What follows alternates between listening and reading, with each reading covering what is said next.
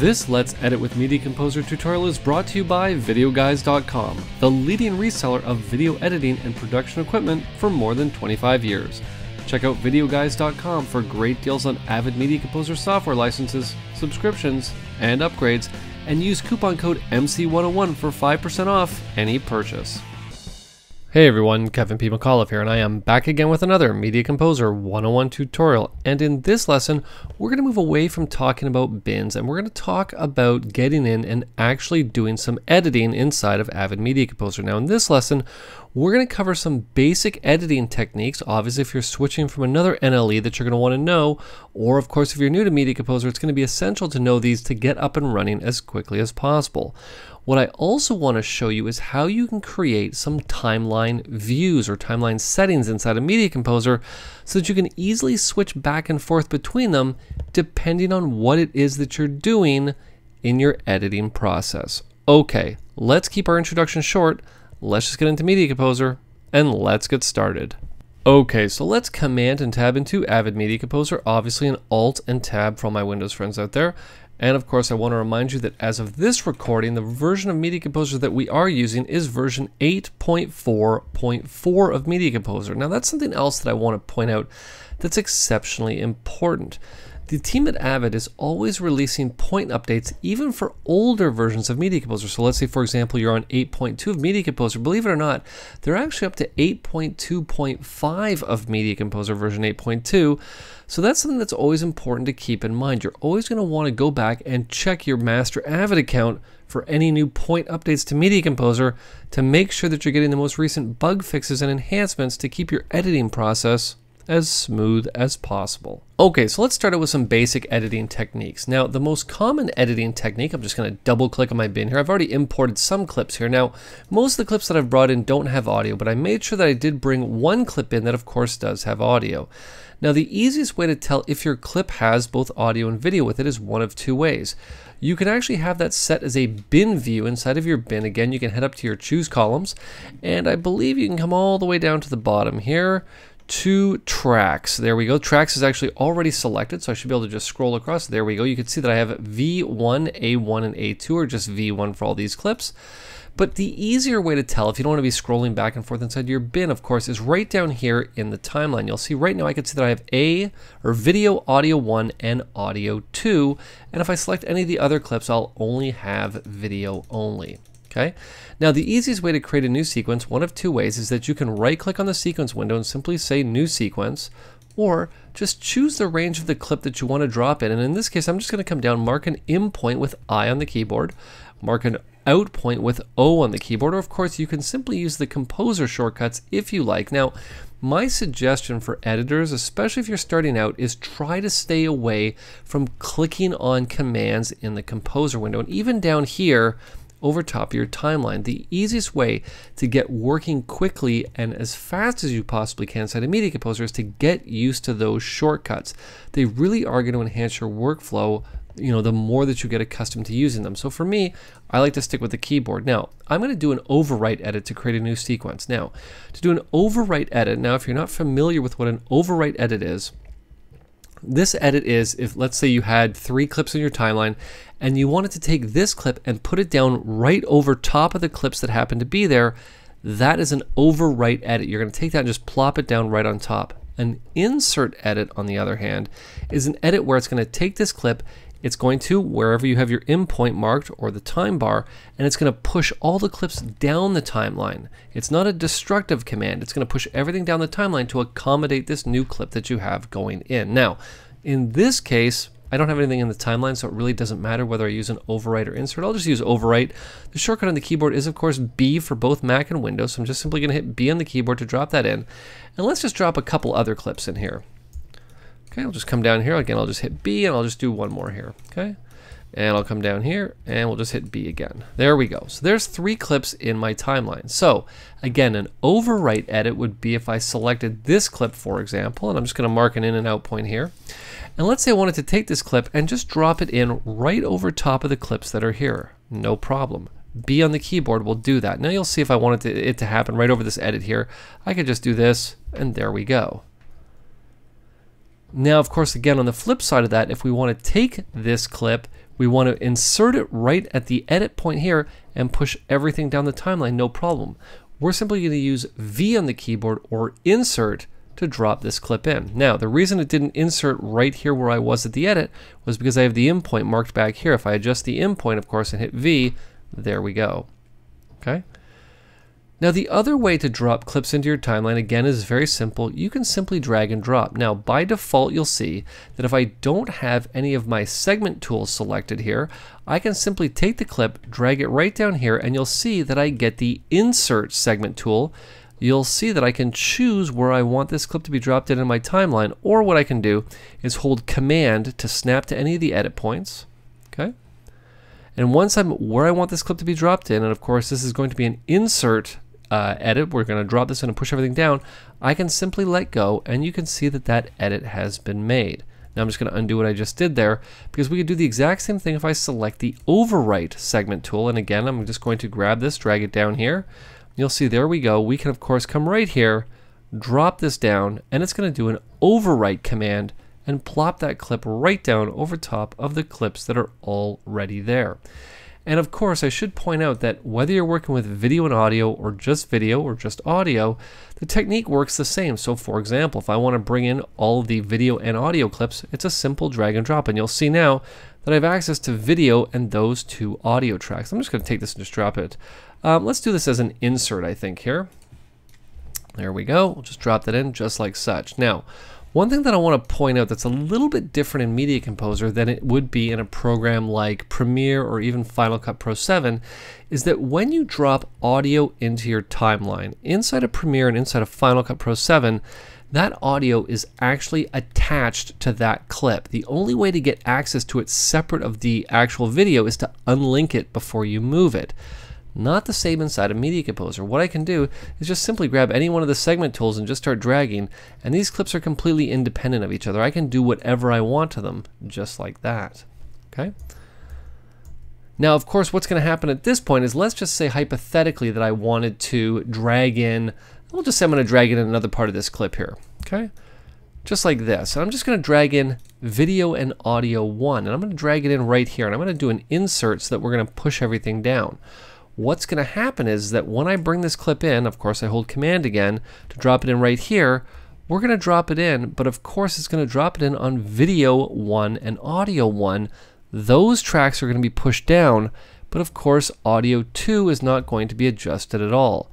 Well, what we have the ability to do is to come in and we can of course sync these tracks together just like such. You'll see I turn the sync on for all the tracks. If I wanted to turn the sync off, I could simply select that again, or I can select the sync for specific tracks, you know, if I only wanted to impact certain tracks. I'm just going to do it for everything now, and you'll see that if I make this edit again now, everything will be pushed down the timeline together. Very, very cool.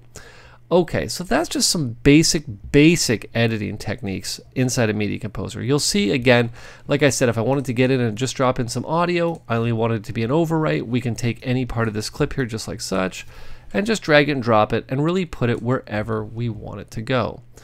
But let's talk about what's going to happen now once we get into our timeline, because as great as our timeline is right now, it's very limiting in what we can see and what we have the ability to get in and work with inside of obviously our Media Composer timeline. So I want to talk about having timeline settings or timeline views set up, and it's something that's very easy to do, but not a lot of people utilize it. So how do we go about using the timeline settings or timeline views? Okay, now I'm going to give you the perfect example, or at least example that I think is a perfect example. One view that I always like to have, there's actually two views, two audio views that I always like to work with. I like to have an expanded track view for working, just to be able to see my audio waveforms. And then, if necessary, I like to have the ability to get in and add audio keyframes inside of my Media Composer timeline as well. But I also like to keep this default timeline, which is what I call my quote-unquote normal timeline, just so that I have the ability to switch back and forth very quickly and very easily depending on what it is that I need to do. So the first thing I'm going to do is set up my normal timeline view. What I'm going to do is I'm going to come right down here to the bottom where it says Untitled. I'm simply going to click on Untitled, and I'm going to say Save As, and I'm just going to call this Normal. Now, much like with the bin views, with our timeline views, we can find them inside of our main project window in the Settings tab, and it's located all the way down here at the bottom. There's my timeline, and there is my timeline view right there.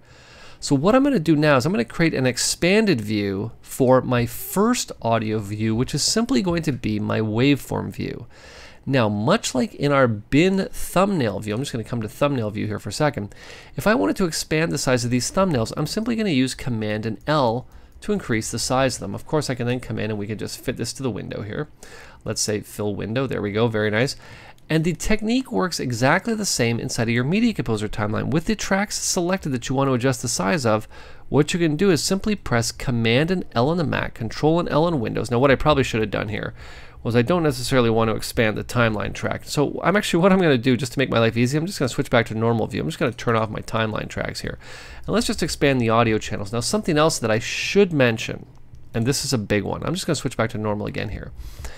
If you normally work with 8 tracks of audio, okay, now that's sort of a workflow that I normally work with. I like to work with 8 tracks of audio, very common workflow. Maybe you work with 12, 16, doesn't matter.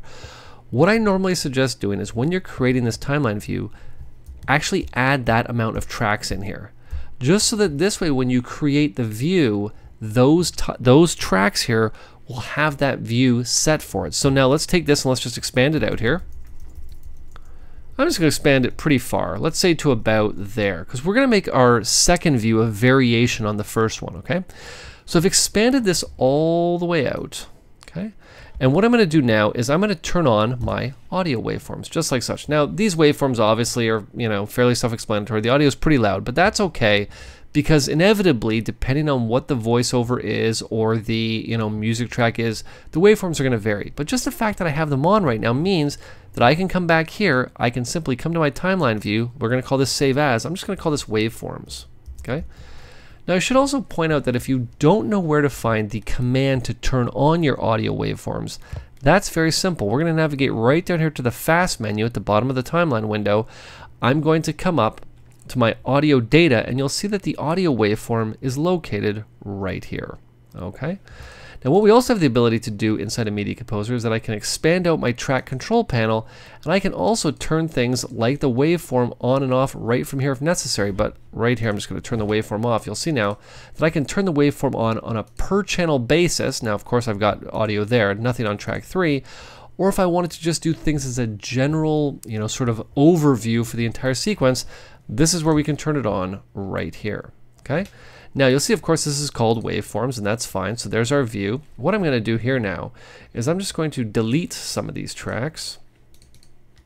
Now I should also point out here, this is also cool, and this is one thing I like to do all the time inside of Media Composer, is that if you hold Shift, you can swipe down tracks to add and disable tracks very quickly and very easily. Now I'm just going to delete 5, 6, 7, and 8 here. Okay, we're just going to say OK.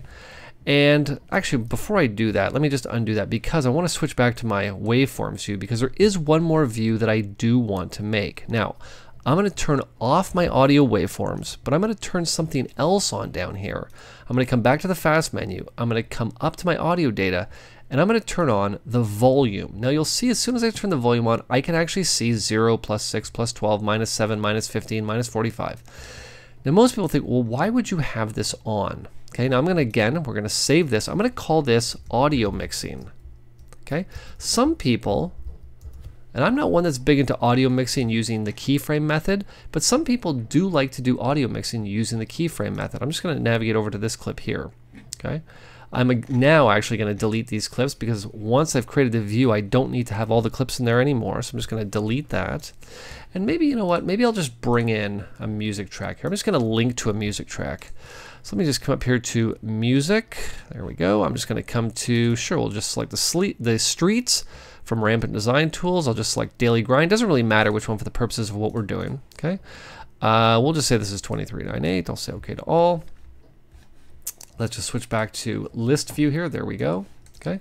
I'm just going to take this. We're just going to put it in here. Now, it doesn't matter what the actual audio track is for the purpose of what we're doing, because what I want to show you here now is that if I use the command to add a keyframe, which is the quotes key, which is right beside the return key on your keyboard, you'll see that I can actually add in keyframes, and I can actually do a mix right here on my timeline. Now, of course, I could select multiple keyframes and do that together just like such. And this is how you can get in and do some audio mixing in your timeline if this is the preferred method to work with. And you'll see, so basically what we'll have is we'll have the lead up, the audio will dip down, come across, and then come back up. Now, of course, if you for some reason wanted to have, your audio waveform included in with the volume controls to do audio mixing, you could create a setting that looks like that as well. Okay, couple more techniques I want to show you inside of your timeline view. Now, what I'm going to do here is I'm just going to switch back to my normal view here. Okay, switch back to normal. There we go. And one technique that I use all the time is I'm constantly zooming in and zooming out of areas on my timeline. Now, inside of Final Cut Pro, and this might be the same inside of Premiere as well, you have the ability to just hit Command and plus to zoom in on your timeline. It's not the same inside of Media Composer. If I hit Command and plus, believe it or not, the timeline settings come up, which is not what I want to do. But I like to use a little bit of a different technique to do my zooming in, okay? And what I like to do is to do the lasso method. What I'm going to do is I'm going to press Command and M on the Mac, Control and M on Windows, M for Michael, and it's going to bring up this little range selector that lets me select a specific range of a clip, and Media Composer will zoom in on it.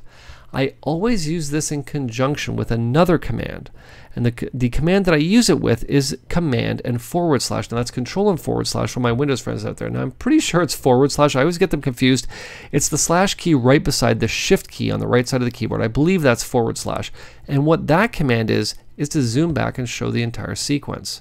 So this is a great way by hitting Command and M to zoom in and Control and / to zoom out that you can easily get in and very quickly navigate through the timeline, jumping in and jumping out as necessary. Okay, now the next thing that I want to show you is you have the ability, now what I'm going to do here is I think I'm just going to AMA link to another clip here. Let me, no, you know what, let's do this. I'm going to duplicate this sequence. We're just going to call this sequence whatever, okay? And we're going to assume for argument's sake that this is just a sequence that I have that I need to edit parts of this sequence in to the current sequence that I'm working on. Now, when you're just dealing with single clips and you're dragging them into your preview window, they're very easy to navigate through. It's really only a clip. You don't have to worry about, command clicking places so you snap to edit points and things like that. But what if you needed to drop a segment of a sequence into another sequence? Okay. Well, it works fairly similar. We could take this sequence and drag it and drop it into the preview window, and here's the exact sequence that we have that's in our timeline right now. The only problem is that we're going to assume that this timeline is an hour long, and I need to get really specific and actually see all of the different edits in this particular timeline. Well, what we have the ability to do right down here in the bottom left-hand corner of the timeline is we can toggle the source and record in timeline. What does that mean? Well, right now we're looking at the source window. This timeline represents what we're seeing up here in our timeline window. What I want to do is see what's in the source window. So by toggling this button right here, I can see what is up in the source window. You'll see the time bar has changed to be green. Why? Because our toggle source recording timeline is toggle as being green. And now I'm seeing, you'll see if I drag through, what is being seen up here in the preview window. So now I can specifically select the exact range that I want to edit into my timeline. I could switch back, come down to the end, hit B on the keyboard, and there we go. Now, of course, I probably should have selected all the tracks here. There we go. And you could see how simple that technique is to work with. Okay, so last tip for this lesson, and again, right down at the bottom of the timeline, you have the ability to get in and search for elements in your timeline simply by coming in and punching anything that you might want to search for right here in the bottom. What I'm going to do is I'm just going to punch in 000956 because one of my clips is from 00956 Video Tracks HD. I'm simply going to say enter, and the time bar is going to jump to the beginning of that clip. So for example, if I want to jump down to clip 950, which is right here, I'm just going to change that value to 950, hit enter, and the timeline is going to jump down to that clip as well. So this again is a very quick and very simple way to get in and find clips in your timeline literally at the snap of a finger. So if you got one of those, picky producers or directors that sit beside you and they just want you to get things done right away, you can utilize these techniques to help speed up your workflow and just make the overall, feel of your edit a lot smoother and a lot easier. Now, before I wrap up this lesson, I want to thank our sponsor Video Guys, and don't forget to check them out and use coupon code MC101 for 5% off your Avid purchase or any other purchase including G Technology storage, software plugins, and so much more. And if you like this tutorial, please click that subscribe button, and don't forget that if you have any questions, you have any comments, or you have any tutorial requests, you can post them in the comment section below this lesson, or you can send them to kevinpmcauliffe@gmail.com. This has been Kevin P. McAuliffe. Thanks a lot for watching.